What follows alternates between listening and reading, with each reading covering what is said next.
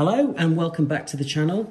First of all, I'd like to say a big thank you to all of you who have liked and subscribed to the channel, and please keep in tune with what's coming because I've got some awesome stuff on the way. I also would like to thank Donna and Mark for opening up Altrincham Rifle and Pistol Club for me today to film this video. I've also got two rifles. First of all, I'd like to say thank you to Adam Kirk for the Griffin. I purchased that off him, and I purchased the Wolverine off Steve Ablett. So big thank you to Steve. And finally, I'd like to say thank you to James, who's Baggy 73. Thank you, Mark. Mark's helping me film. Baggy 1973.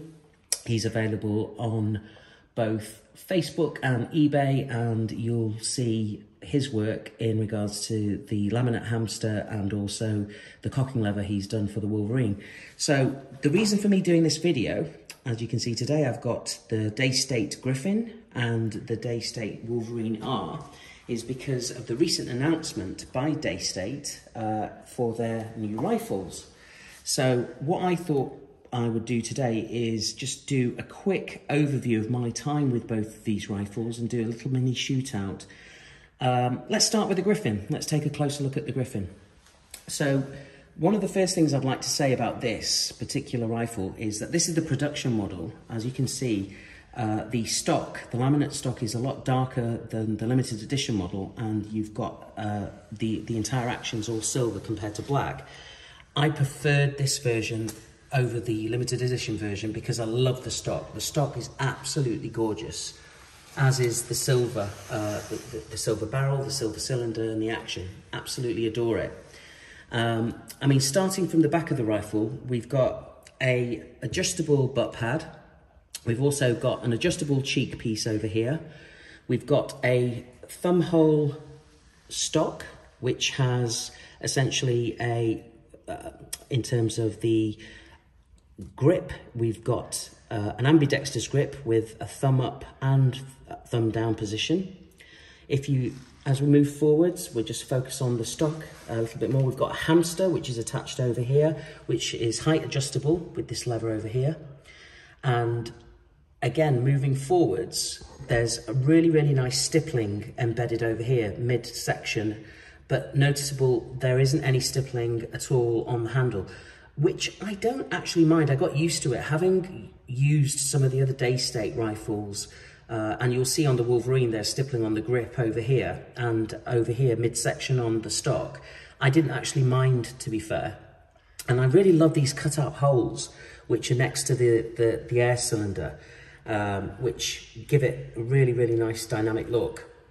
In terms of coming back and looking at the actual action itself, this one in particular is a bolt action, and this rifle is a 177. Directly underneath the bolt, which again is really nice to use, really, really smooth, is the safety catch. Again, there's some really nice defined clicks when we use that. As we move forwards with the rifle, we've got the manometer, which tells you the air pressure. The cylinder over here is, bear with me, I think it's 177. It's actually, no, sorry, it's a 144cc air cylinder. And you probably get around, I don't know, about 100 shots, maybe 100 to 120 shots in 177.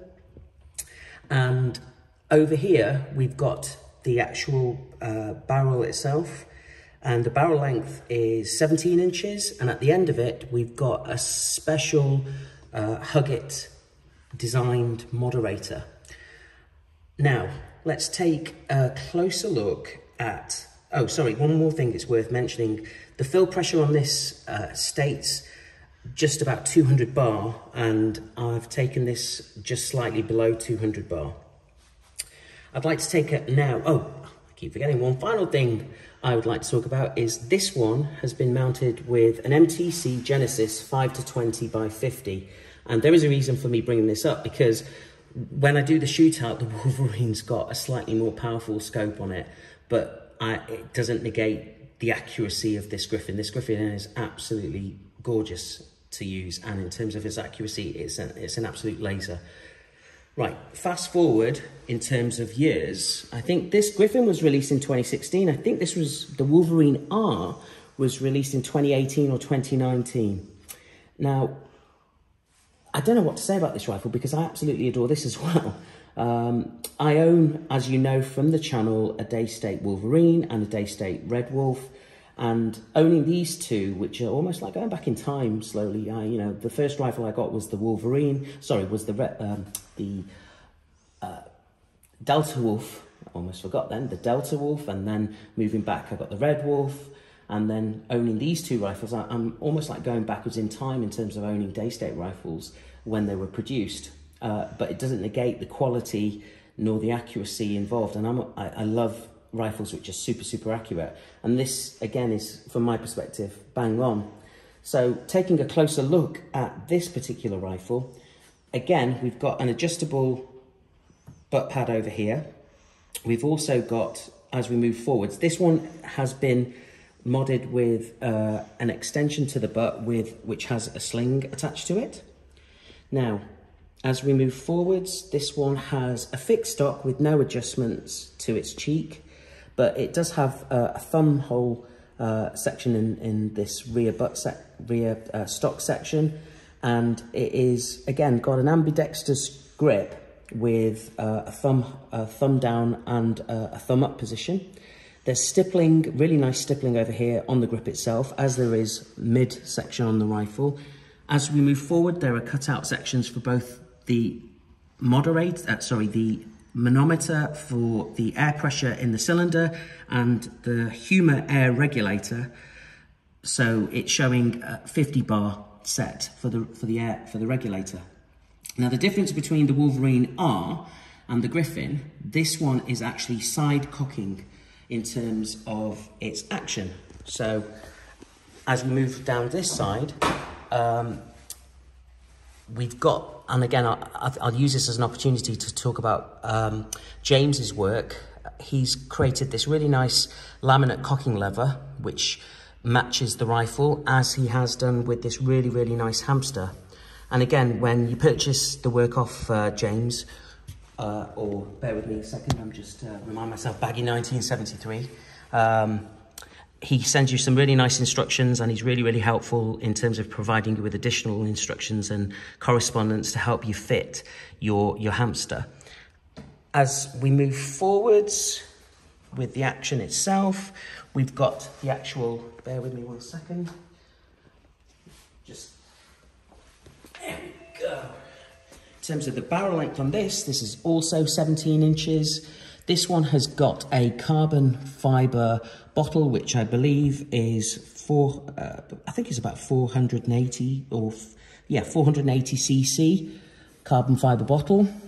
And over here, we've got a specific Virarc silencer. It's worth mentioning, both rifles aren't that heavy when you use them, and they're really nice to shoulder.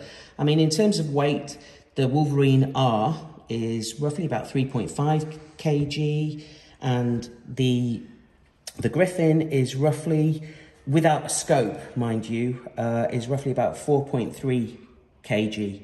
And as I mentioned, you know, they're not the heaviest rifle. I mean, if you pick up a all modded Red Wolf, Delta Wolf, for example, or for example, I've also got some other rifles which are super heavy. These aren't heavy in comparison.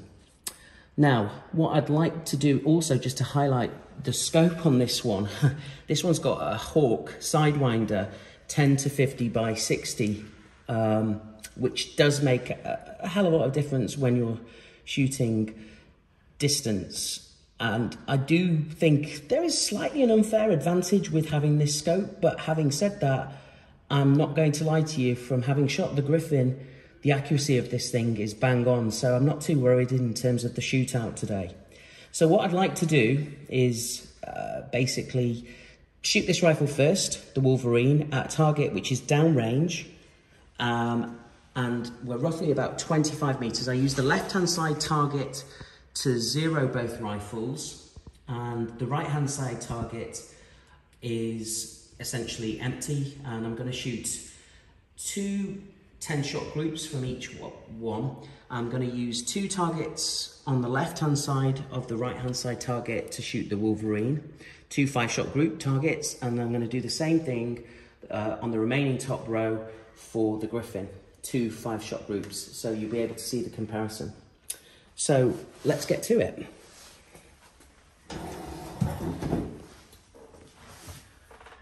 Okay. The cocking on this rifle is absolutely gorgeous. It's really, really smooth.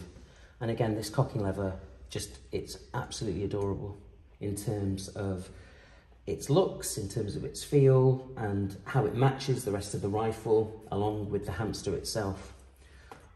So I've got a preloaded magazine, 10 rounds here in 177. And I'll just flip the zoom, the lens cap, and then away we go.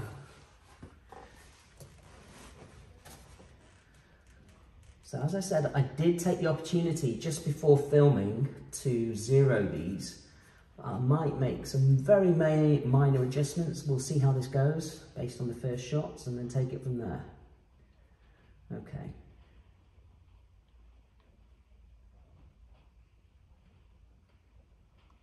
I think we're good. I think we can live with that. First shot is literally bang on the ball.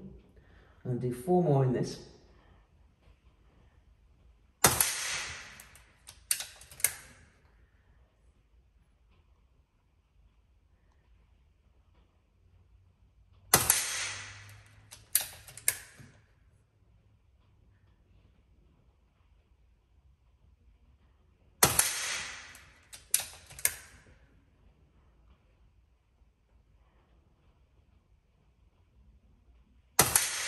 So there's 5.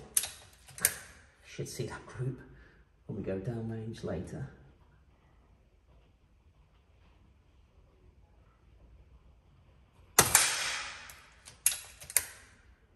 Absolutely gorgeous.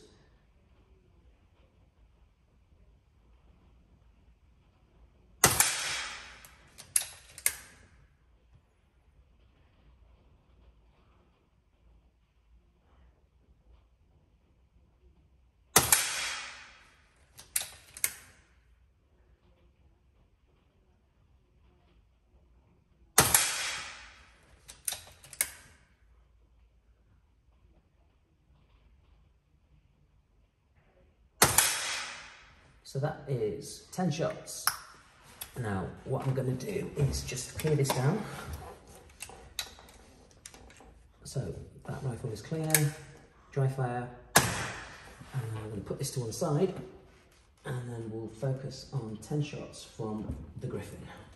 So just pop that down to one side, and then take the Griffin,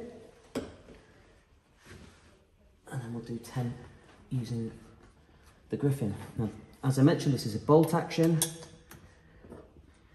which is, again, from my perspective, super, super smooth. You know, you've wrestled with some bolt actions. I don't know if you own a bolt action, I've used them. Some of them are quite stiff to use. This one's really, really smooth. So, just position this rifle a little bit so I can get some clearance on here.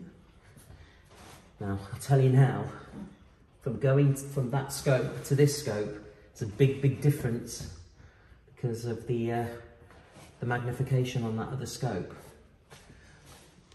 You can tell there's a huge difference, huge difference. Still, I'm going to do my best to just put this rifle through its paces and show you what it can do. Bear with me 1 second, I'm just trying to... There we go.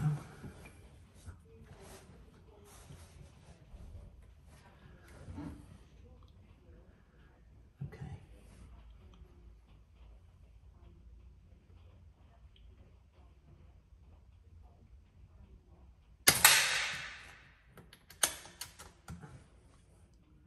Again, bang on the ball.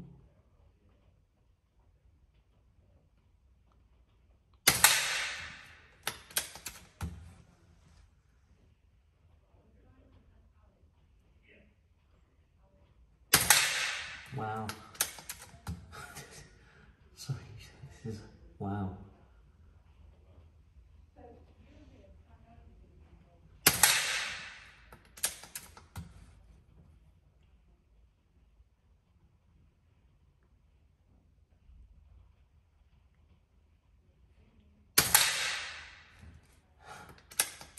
I don't know what to say. When you, well, look, wow, that group that I've just shot there, the first 5-shot group, wow.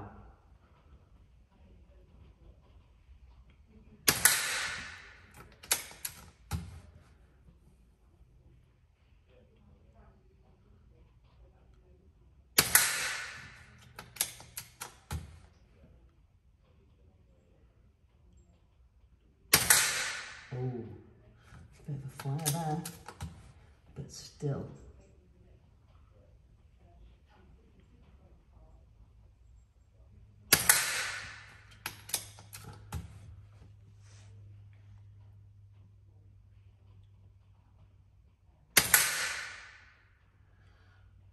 Okay, there's 10 shots. We're just going to clear this down. And dry fire. Right, I'll just put this rifle in a position where I know they're stable. That's stable. I'm just going to go downrange.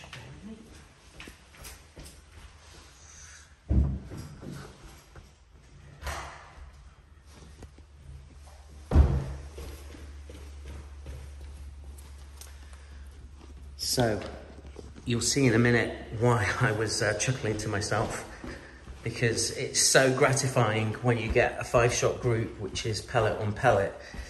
Let me show you what I shot.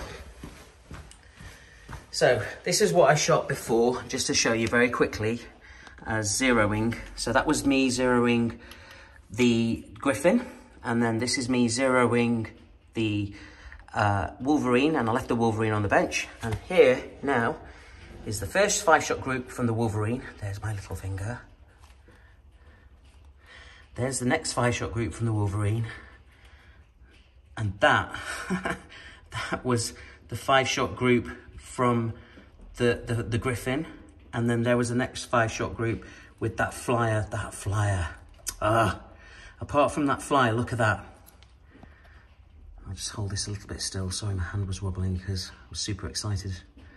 I mean, I could see that through the 5-20 scope, but I mean, looking at it up close, I mean, wow. So yeah, I mean, looking at that on the whole, it's really, really, really evident that Daystate rifles, even going back in time to when they were released, bang on in terms of accuracy, and which is why I am really, really looking forward to what this new rifle is and the offering from Daystate. I wonder if it's going to be an evolution to the Delta Wolf. Let's wait and see. Anyway, first of all, I'd like to thank you all once again for liking and subscribing. Honestly, I wouldn't make these videos if you didn't keep liking and subscribing. They're really fun to make, and I love basically talking to you all.